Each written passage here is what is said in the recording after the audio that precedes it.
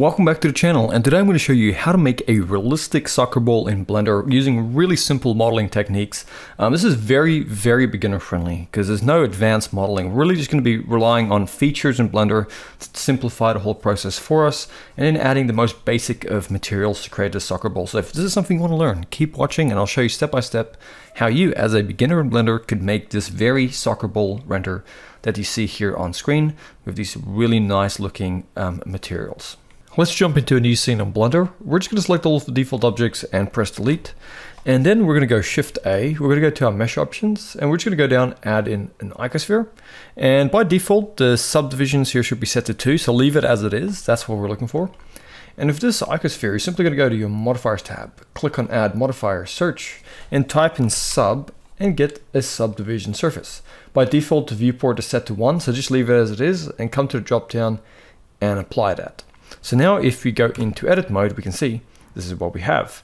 So let's go to our edge select option. And you can see it's made out of a whole bunch of pentagons here. So we've got 1 side, 2 sides, 3 sides, 4 sides, and 5 sides here that make up this pentagon. And you can see there are small ones and then there are big ones. And once you have that selected, you'll see that there are a whole bunch more that need to be selected. So what are we going to do? We're simply just going to go over to select. We're going to go over to select similar over here. And then you're going to go down to face angles. And it should select all of the other ones as you see over here. And that just makes the whole process a lot simpler for us. And then with all of these edges active, press Ctrl B on your keyboard to create a bevel. And as you can create your bevel, roll your middle mouse button up once to add in an extra segment. And once you have a seam that looks like this, just left click like so. And then we're going to go Control minus or Command minus on the keyboard, and that's going to shrink the selection, as you can see here. And if all of these active, we're just going to press Alt S and just scale it in along the normals. We're going to scale in like so. And with that done, we're just going to go Control B to create a bevel again, rolling down the middle mouse button, so we only have 1 bevel, so something like this. And then we're just going to left click, and we're going to make sure that that stays active. We're not going to deselect it. In fact, let's go over to our data properties. Let's just go over here to the vertex groups and click plus and assign those to that. So if we ever need to get them again, we have the selection there. But for now, what we're going to do is we're going to tab back out. We're going to go to our modifiers. We're going to add modifier, search, and we're going to type in sub and get a subdivision surface like so. And we're going to right click and go shade smooth. And already you can see we have our soccer ball here. And it's looking really nice. So now let's add our placeholder materials. So with the soccer ball selected, we're going to go over to our materials. We're going to click new. And let's just call this part white. And by default, everything's going to have this white material. And then we're going to go plus and go new. And we're going to create what we call patches.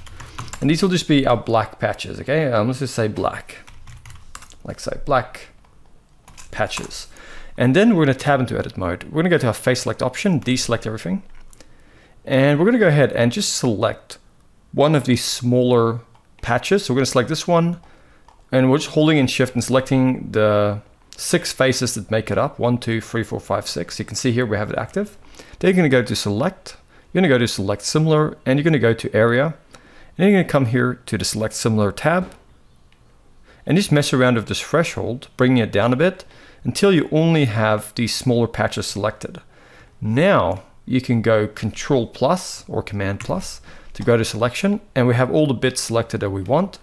And we're simply just going to go over to the black patches and assign that.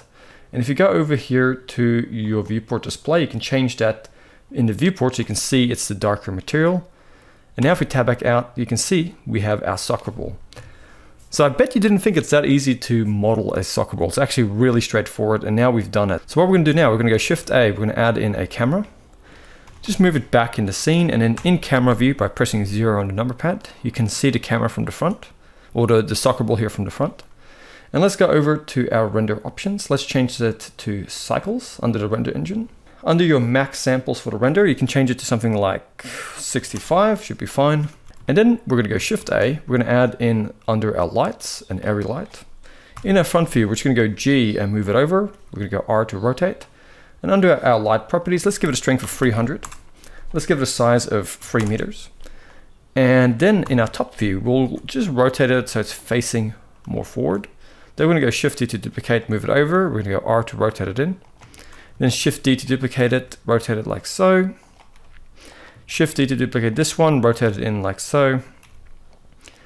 Just so we have these lightings. These ones at the back are going to give us some room lighting. So in our camera view, if we go Z and we go rendered, we can see this is the lighting that we have. So it's looking pretty good. Optionally, if you wanted to, you can go Shift A and add in a plane. RX90, press enter. So you've rotated 90, and you can scale it up, scale it on the X as well. And then you can move this back in your scene, however much you want, scale it up, and now you have a background to which you can also go and add a material, and you can call it background, just BG, and then give it whatever color or value you want. I'm going to go with a darker value. Something like that should be more than adequate for what I'm doing here. So I'm just going to stick with that. Yeah, it looks pretty good. And then let's select the soccer ball and let's go into our shading workspace. Let's go and get the black patches here. And let's just simply go and make the base color here black. Okay. And then let's go Shift A, search, and get a noise texture. Let's take the color and plug it into the roughness, and let's go Shift A, search, and let's also get a ramp, color ramp, place it on here. And for now, I'm just going to press Z and go into solid view for now. And what I'm going to do is I'm going to just go drag this value up, and I'm going to make the scale here 12. And now if we go into camera view and we go Z and go rendered, we can see we have a texture kind of forming here, but we can come here to the detail and ramp that up. And we can take up the roughness as well. And that's looking a lot better. And now all we have to do is go Shift A, search, and get a bump node. Let's take this color and plug it into the height. And then let's take that normal and plug it into the normal of the principled. And then let's just take the strength and make it 0.05. And now that's looking a lot better. So now we have a simple material here. All we have to do is just grab this whole setup, right click and go, let's go copy. Let's click on the white patches and just grab these two nodes and press delete. Then right click and go paste. And then simply come here to the base color. And then change this one to not full white, but kind of like a bit of an off white, like that. And that looks really good. So there we have it. If you wanted to, you could always create another material and just call it seam. This is a little idea here for you. And you can just go to the base color and make it kind of dark and almost a bit brown. And then tab into edit mode, deselect everything, then go to the data properties. And then with this group, just click select, because remember we added that inside seam. And then just go to your materials tab and just assign that seam. So now if you go Z and go rendered, you can see it looks a little bit darker on the inside. And something about that just adds a really nice contrast. You can always come here and mess around with the color here and the value. But I think that really adds something to it. Makes it just look a little bit more, like it just has a bit more depth. Something like that. But you can mess around with that all you want. I'm just going to go with something like that. So now let's go render and render the image.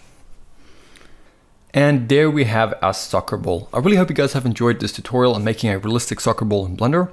And I'll see you next time for another Blender tutorial.